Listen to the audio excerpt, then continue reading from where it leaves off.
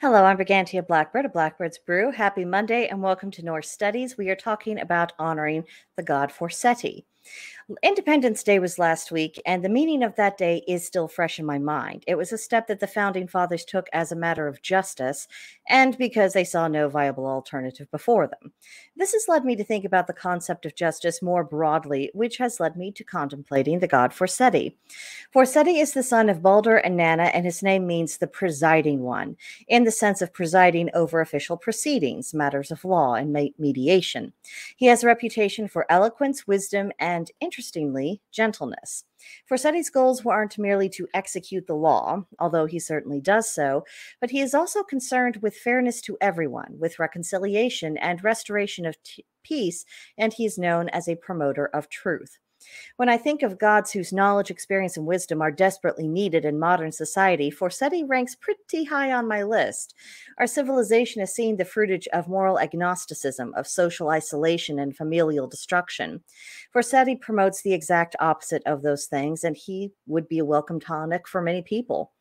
When it comes to honoring Forseti, perhaps the place to start is just by looking in the mirror and asking if our actions are consistent with someone whose ideals are aligned with his. It's all very well for us to want justice for ourselves, but it's quite a different matter to exercise fairness towards other people, particularly if there's friction between ourselves and another individual.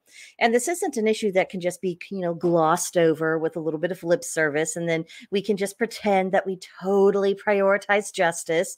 Forseti is not a god who's going to be fooled by human hypocrisy, and it's to our benefit to try and root that out of ourselves.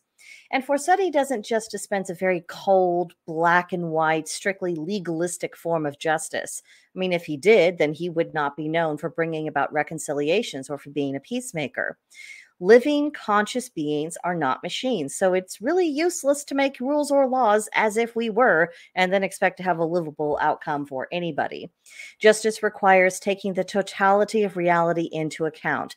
That includes human nature, and understanding that we are not only driven by our minds and not only by our hearts and not only by our instincts. It is an amalgamation of all of our aspects.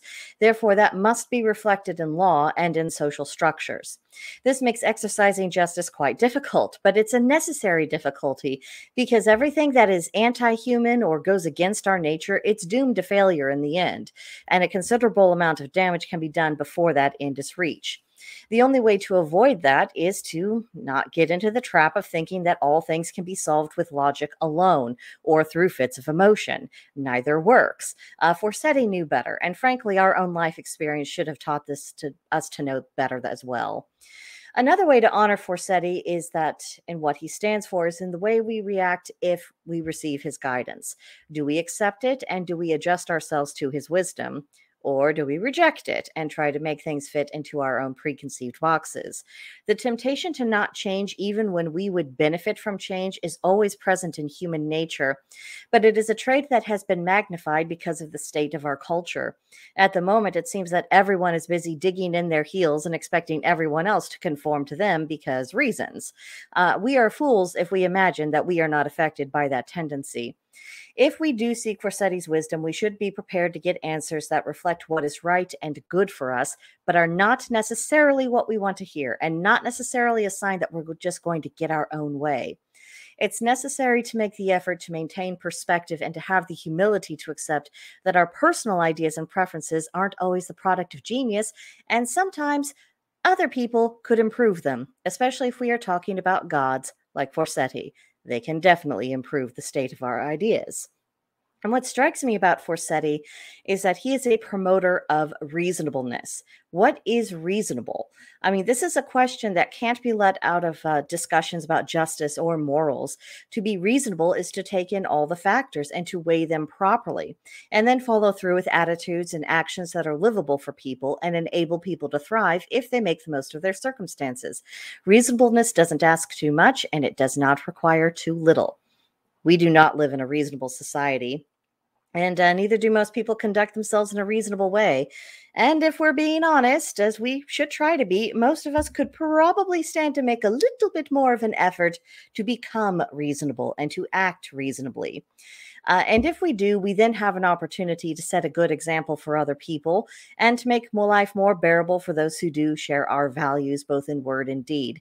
If we learn to be reasonable, we can help create little pockets of sanity within our own circles, and that can strengthen each other. This also honors Forseti just as much as the most splendid of offerings we could possibly give him in ritual or at the altar.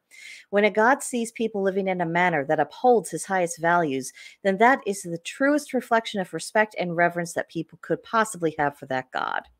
So that's what I have for you on that topic. Let me know about your own thoughts and impressions about honoring Forseti in the comments section, or come see me and everyone else at Blackbird's Brew on Gilded. There's a link in the description box that'll take you right to the group, as well as links to the other pagan content creators who are associated with Blackbird's Brew.